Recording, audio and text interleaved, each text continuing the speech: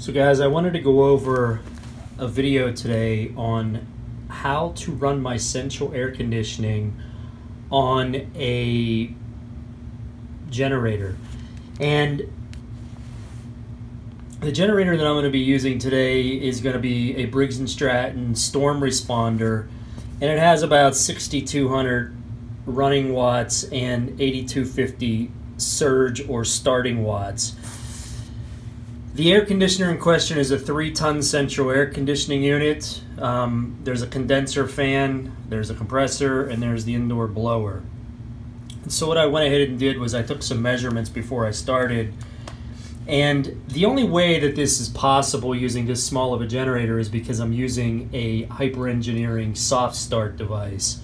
And what that device does is take the inrush current and it reduces it.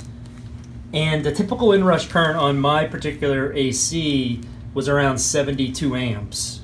So if you took 72 amps and you times that by 240 volts, ballpark, I want to say that's 18,000 watts. I could be off. But you would see I would need 18,000 watts of starting watts of a generator to start that if I didn't use a soft start device. That means I would need like a 15,000 watt generator to run the central air. And typically that's what people do. They go out and they buy the largest generator they can find because they want to run their central air. But in reality, you don't have to do that. The soft start device is about $250. And that gets installed inside of your central air conditioning unit outside, right next to where the capacitor and where the electric comes into the unit outside. But what that does is that reduced my particular starting amp down to 17 amps. So imagine going from 73 amps to 17 amps. So 17 amps times 240 volts is now a little over 4,000 starting watts I need out of a generator. So this particular generator has 8,250 starting watts, which is more than enough to start the unit. Now, what we want to see is if it has enough running watts to run the unit. So inside the unit, there's a fan that keeps the compressor cool, and it draws the heat out of the condenser. So with the condenser fan running and the compressor running after it starts, after the initial start, mine runs at about 11.1 amps. So 11.1 amps times 240 volts gives me about 2,664 running watts that's needed. But I also have to factor in the indoor blower because inside the house there's a squirrel cage blower that pumps air through the vents. So that particular blower, there's a motor in there, and it needs 15 amps on startup, but it only runs 120 volts, so it needs about 1,800 watts on startup. Now 1,800 watts is less than 4,000 watts, so we're going to use, for the calculations, we're going to use the highest device starting watts, which is the compressor, not the indoor fan. But nonetheless, once the fan gets running, it uses about 5 amps at 120 volts, which comes to about 600 watts once it's up and running.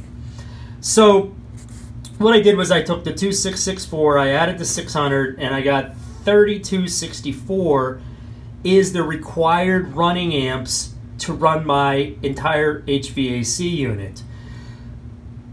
However, it also needs 4,000 starting watts. So when you take the starting and the running, and the way they recommend it is to add this to your running to get the rating you would need to actually start and run whatever you're trying to run. In my case, it's the central air. So if you calculate that out, I would need about 7,300 starting or surge watts out of a generator. So if I were able to find the generator that could come in at around 3,500 running watts, but then surge to about 7,500 watts, I would have a generator that can run the air conditioning unit. The problem with that is you don't want to run generators at 100% capacity. You can, some of the older generators are made for running 24/7 that way. But a lot of these cheaper Chinese-made generators, you really don't want to load them up past 75% for a long period of time. And even at 75%, you're probably pushing your luck. So you can kind of see, yeah, technically a 3,500 watt running, and if it surged to 7,500 watts, it would work, but I wouldn't want to run that for hours at a time. So my particular unit is 6,200 running and 8,250 starting, so it clearly will run this. And it probably, and we're going to see, because my generator has the percentage, it has two almost built-in clamp meters that tell you the percentage of electric that it's using. So we're going to go ahead and get it connected up to my transfer panel, and then I'm going to shut all the circuits off but the central air and the indoor fan motor here. And another reason to possibly get a slightly larger generator is because you're going to want to run other things other than the central air. For instance, you might want to run a few lights, you might want to run the TV, and those generally don't take much, especially if you have LED lights or LCD lights. Those don't take much, and the modern TVs, you know, they're probably only using around 100 to 200 watts themselves, but the point is you probably don't need much more than this if you do load management. And what I mean by load management is you just really want to turn on what you need when you have a power outage, and you don't want to turn on the entire house because you will overload a generator like this. That is where those bigger generators, you know, if I bought a 15,000 watt generator or larger, probably wouldn't need to worry about what I turned on and turn off. However, they go through the fuel a lot faster than one of these units. So we'll go ahead and set everything up and we'll come back.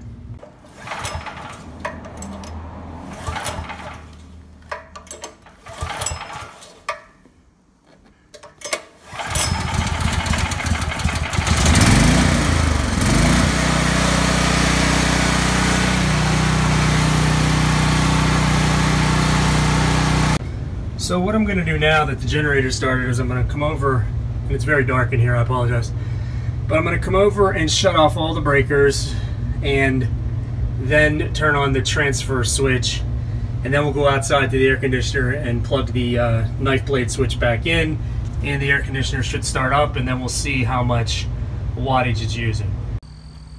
Okay, so I went in with just a blower fan on and it said 19%. I know that's about 600 watts, so that meter may be off a little bit on the Briggs & Stratton generator. We'll have to verify that later.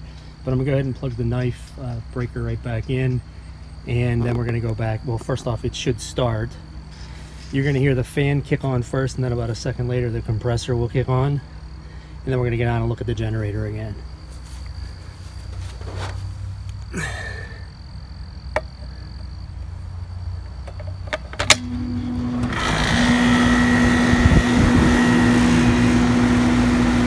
See that it easily started that. Had no issues starting that whatsoever. Now let's go take a look at the generator.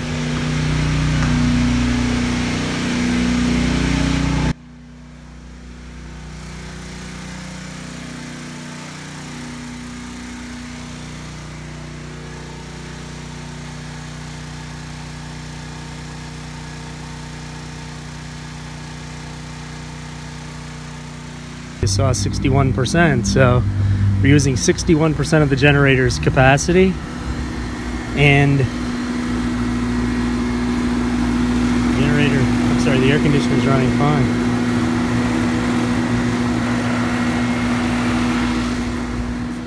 So don't let anyone tell you that you can't start a central air conditioner with a smaller generator. You absolutely can do it, provided you have a soft start and you take measurements of your air conditioner, your inrush.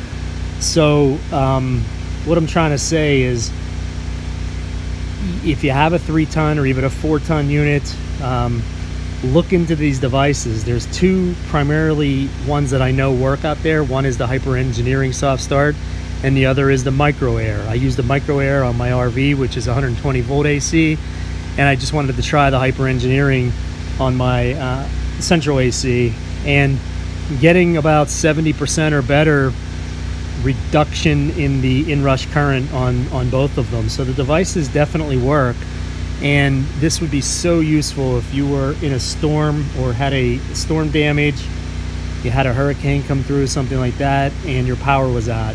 And a lot of people have those 5,000 watt generators. You see them everywhere on Craigslist or Facebook Marketplace.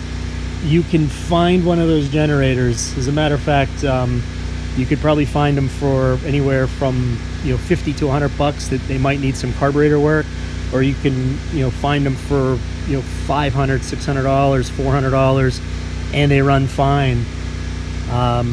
You'll want to just keep your eye on that surge or that starting watts. That's important. Try to find one that has the highest starting watts you can find, with a base of, like in my case, if I needed that 3,500 running watts, I want to make sure I find like at least a 5,000 watt running generator, because you want that little bit of buffer in there. You don't want to run these generators at 100% capacity.